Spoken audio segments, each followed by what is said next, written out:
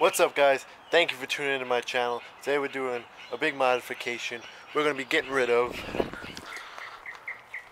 those 3-inch spacers, and we're going to be replacing them with some Rubicon Express 3.5-inch coil springs. So don't go anywhere. This video is going to be really good, so stay tuned. So before we go ahead and do the switch to the solid coils, I want to measure and see how high I'll measure up to this top bumper, see how high I'm sitting now, and see how big of a difference we get from the coils. So we're at 24 and a quarter.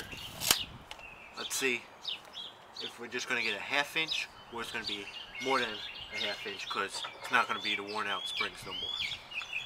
Alright, so let me open these up and show you what we're rolling with. So these are the rear ones. They looking pretty fresh. And let me show you. We're going to go ahead and do the front one first.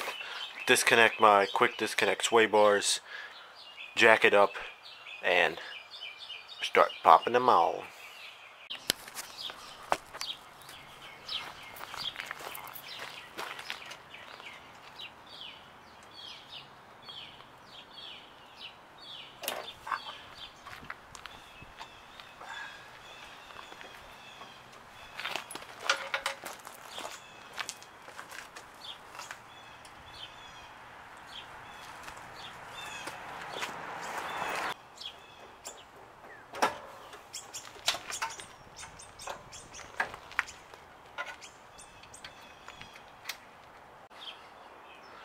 Alright guys, so I got it all jacked up and supported pretty good. I'm going to go ahead and remove that coil spring.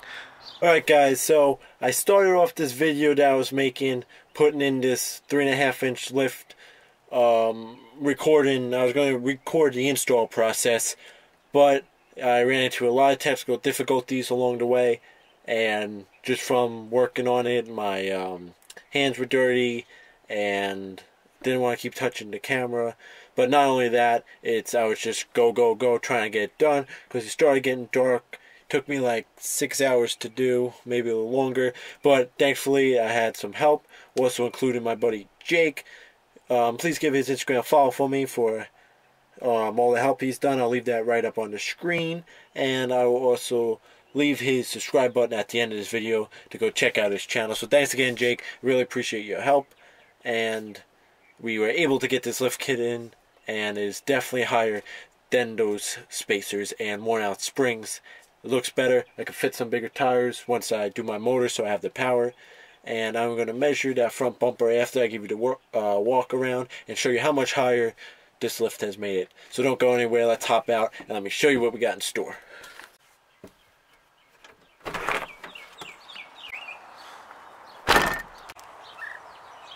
Check it out, guys. Look at this 3.5-inch lift. It looks so much better, such a better stance. It is definitely up much higher than it was. Check that out.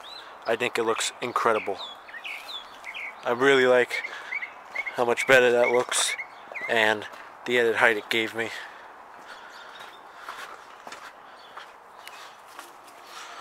Let me tell you what I did. I had to compress the old springs, take them out, pop out the spacers, and then I have the rough country quick disconnect control arms, so I adjusted them to the height for the new 3.5-inch lift. I'm running Rubicon Express 3.5-inch springs and Supreme suspension shocks.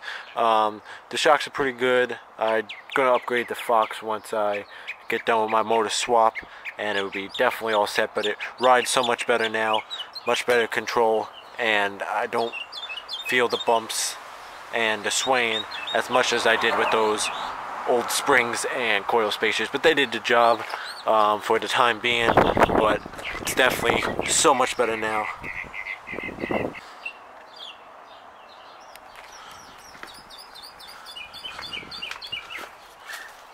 So we're going to go ahead and measure, if my dog doesn't block the camera, where we're at on the bumper now that we did this lift. So keep in mind, before we had a 3-inch spacer lift, it did give us 3 inches over factory height, but not the kind of height we wanted.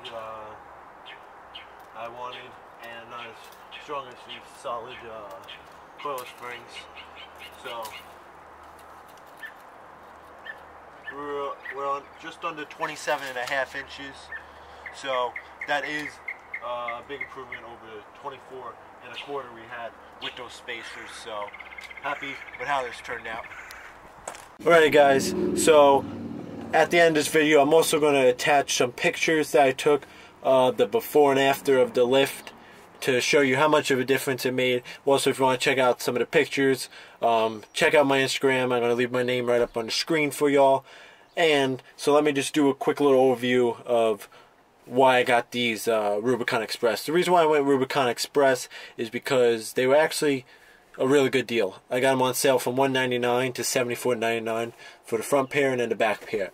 So for $150, I got a front and back pair. I'll link them in the description below because that was a great deal. I'm not sure how much longer they're going to be on sale for, but if you want to pick them up, there's the link. Future upgrades, because of the lift, I want to get adjustable control arms, and I also want to get the SYE kit.